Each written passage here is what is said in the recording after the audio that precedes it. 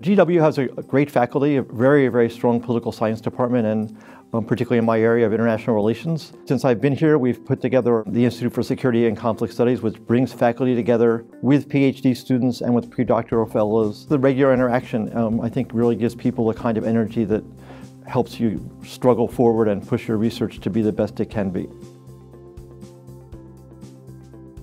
To me, even more important than receiving this wonderful news of the award is that we're making progress in the research it represents. We're working on transforming the greenhouse gas carbon dioxide into a valuable product. Incentivizes people to use this thermal pollutant, this greenhouse gas, and help mitigate climate change. Here at George Washington University, we have the opportunity to not only advance the foundation of understanding of how our universe functions, but to apply that knowledge to help solve critical problems, such as global warming facing our planet.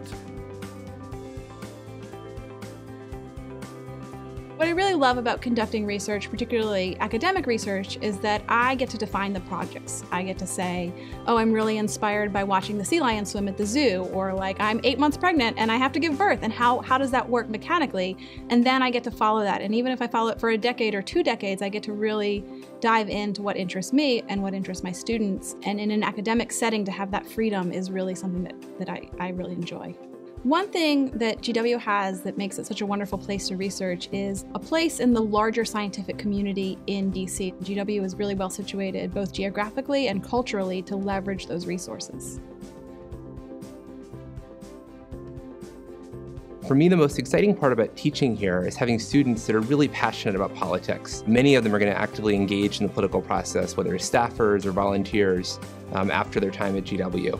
And indeed, many of them are actually working in politics or interning in various ways while they're taking my classes.